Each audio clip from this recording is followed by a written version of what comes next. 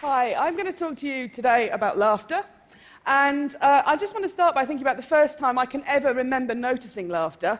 This is when I was a little girl. I would have been about 6. And I came across my parents doing something unusual. Well, they were laughing. They were laughing very, very hard. They were lying on the floor laughing. They were screaming with laughter. I did not know what they were laughing at, but I wanted in. I wanted to be part of that. And I kind of sat around at the edge going, hoo-hoo! Now, incidentally, what they were laughing at was a song which people used to sing, which was based around signs in toilets on trains telling you what you could and could not do in toilets on trains. And the thing you have to remember about the English is, of course, we do have an immensely sophisticated sense of humour. At the time, I didn't understand anything of that. I just cared about the laughter. And actually, as a neuroscientist, I've come to care about it again. And it is a really weird thing to do.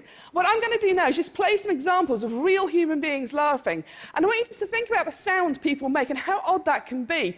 And in fact, how primitive laughter is as a sound. It's much more like an animal call than it is like speech. So here we've got some laughter for you. The first one is pretty joyful.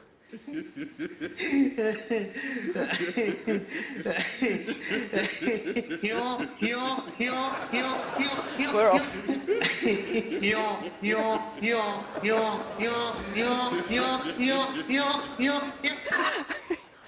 Now, this next guy, I need him to breathe. There's a point in this where I'm just like, oh, you've got to get some air in there, mates, because he just sounds like he's breathing out.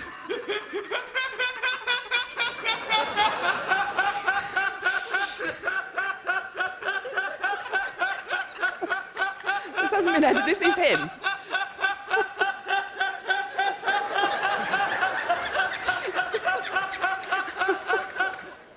And finally, this is a human female laughing. And laughter can take us to some pretty odd places in terms of making noises.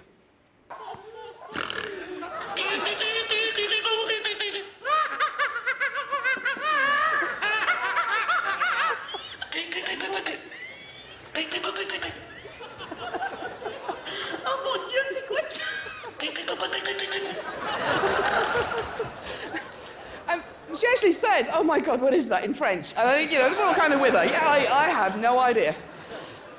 Now, to understand laughter, you have to look at a part of the body that psychologists and neuroscientists don't normally spend very much time looking at, which is the rib cage.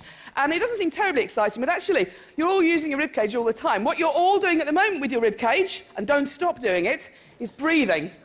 So you use the intercostal muscles, the muscles between your ribs, to bring air in and out of your lungs just by expanding and contracting your rib cage. And if I was to put a strap around the outside of your chest, called a breath belt, and just look at that movement, you see a sort of rather gentle sinusoidal movement. So that's breathing. You're all doing it, don't stop.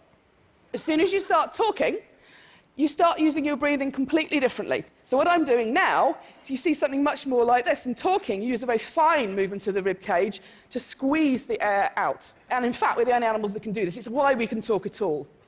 Now, both talking and breathing has a mortal enemy, and that enemy is laughter. Because what happens when you laugh is those same muscles start to contract very regularly, and you get this very marked sort of zigzagging, and that's just squeezing the air out of you. It literally is that basic a way of making a sound. You could be stamping on somebody. It's having the same effect. You're just squeezing air out, and each of those contractions gives you a sound. And now the contractions run together, you can get these spasms, and that's when you start getting these kind of things happening. And I'm brilliant at this. Now, in terms of the science of laughter, there isn't very much, but it does turn out that pretty much everything we think we know about laughter is wrong. So it's not at all unusual, for example, to hear people say humans are the only animals that laugh. Nietzsche thought, oh, humans are the only animals that laugh. In fact, you find laughter throughout the mammals. It's been well described and well observed in primates, but you also see it in rats. And wherever you find it, humans, primates, rats, you find it associated with things like tickling. And that's the same for humans. You find it associated with play, and all mammals play. And wherever you find it, it's associated with interactions. So Robert Provine, who's done a lot of work on this, has pointed out that you are 30 times more likely to laugh if you are with somebody else than if you're on your own. And where you find most laughter is in social interactions like conversation. So if you ask human beings, when do you laugh, they'll talk about comedy and they'll talk about humour and they'll talk about jokes. If you look at when they laugh, they're laughing with their friends.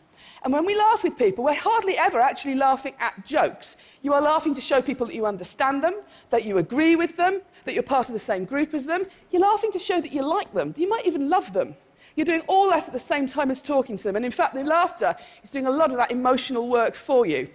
Something that Robert Provine has pointed out, as you can see here, and in fact, the reason why we were laughing when we heard those funny laughs at the start, and why I was laughing when I found my parents laughing, is that it's an enormously behaviourally contagious effect. You can catch laughter from somebody else, and you are more likely to catch laughter off somebody else if you know them. So it's still modulated by this social context. You have to put humour to one side and think about the social meaning of laughter, because that's where that's where its origins lie. Now, something I've got very interested in is different kinds of laughter, and we have some neurobiological evidence about how human beings vocalise that suggests there might be two kinds of laughs that we have. So it seems possible that the neurobiology for helpless, involuntary laughter, like my parents lying on the floor screaming about a silly song, might have a different basis to it than some of that more polite social laughter that you encounter, which isn't horrible laughter, but it's somebody's behaviour somebody is doing as part of their communicative act to you, part of their interaction with you. They are sort of choosing to do this. Now, in our evolution, we've developed two different ways of vocalising. Involuntary vocalisations are part of an older system, the more voluntary vocalisations, like the speech I'm doing now. So we might imagine that laughter might actually have two different roots. So I've been looking at this in more detail. And to do this, we've had to make recordings of people laughing, and we've just had to do whatever it takes to make people laugh. And we've got those same people to produce more posed social laughter. So you said, imagine your friend told a joke, and you're laughing because you like your friend, but not really because the joke's all that. So I'm going to play you a couple of those. I want you to tell me if you think this laughter is real laughter, or if you think it's posed. So is this involuntary laughter or more voluntary laughter?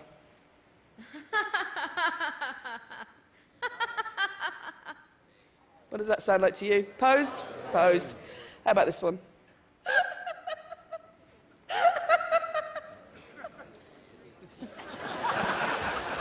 I'm the best. Not really. And, now, that was helpless laughter. And in fact, to record that, all they had to do was record me watching one of my friends listening to something I knew she wanted to laugh at, and I just started doing this. Now, what you find is that people are good at telling the difference between real and posed laughter. They seem to be different things to us. Interestingly, you see something quite similar with chimpanzees. Chimpanzees laugh differently if they're being tickled than if they're playing with each other. And we might be seeing something like that here, these sort of involuntary laughter, tickling laughter, being different from social laughter. They're acoustically very different. The real laughs are longer. They're higher in pitch. When you start laughing hard, you start squeezing air out from your lungs under much higher pressures than you could ever produce voluntarily. So, for example, I could never pitch my voice that high to sing.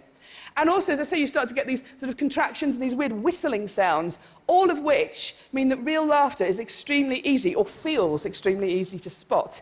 In contrast, posed laughter, which we sort of think, well, it might sound a bit fake. Actually, it's not. It seems to be, it's such an important social cue. We use it a lot. We're choosing to laugh in a lot of situations. And it seems to be its own thing. So, for example, you find nasality in posed laughter, that kind of ha-ha-ha-ha sound that you never get, you could not do if you were laughing involuntarily. So there do seem to be genuinely these two different sorts of things. We took it into the scanner to see how brains respond when you hear laughter. And when you do this, this is a really boring experiment. We just played people real and posed laughs. We didn't tell them it was a study on laughter, and we put other sounds in there to distract them. And all they're doing is lying, listening to sounds. We don't tell them to do anything. Nonetheless, when you hear real laughter and when you hear posed laughter, the brains are responding completely differently, significantly differently. What you see in the regions in blue, which lies in auditory cortex, are the brain areas that respond more to the real laughs. And what it seems to be the case, when you hear somebody laughing involuntarily, you hear sounds you would never hear in any other context. It's very unambiguous, and it seems to be associated with greater auditory processing of these novel sounds.